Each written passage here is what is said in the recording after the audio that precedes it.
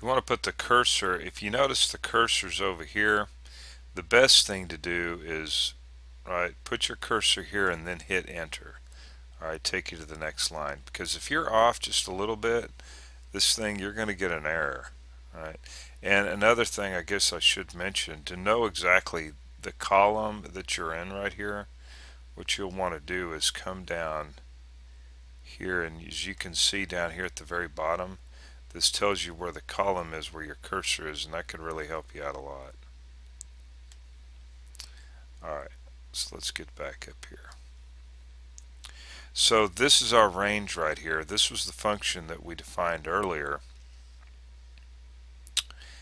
and we're plugging D in. In other words, C right here, as this thing increments, as this thing loops around. So C starts out at 0, but really we're not in our domain, we're not starting out at 0, because when you plug 0 in for C right here, 1 is going to get assigned to C, and then of course C down here, 1 goes to D, so now D is 1, and then we're plugging 1 into our function f of 1, and then R gets assigned whatever that particular value is.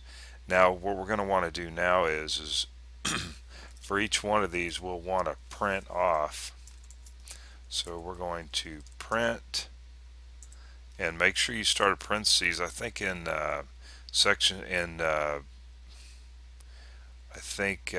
like 3 point, everything earlier than 3.0 on Python, you did put a parentheses here, but anyway, you have to put a parentheses now. Okay, we're going to put D for the domain, separated by a comma, and then let's do a tab. And just to kind of show you here, we can just use single quotes here, tab, which I guess is a whole lot easier because then you don't have to press the shift key, comma, and then R for the range. Alright, well, I'm pretty anxious. Let's run this program. I think we're done now. We've defined our function and we wrote our loop here. This is going to loop through the domain, and of course K right here, I don't know if I mentioned that or not.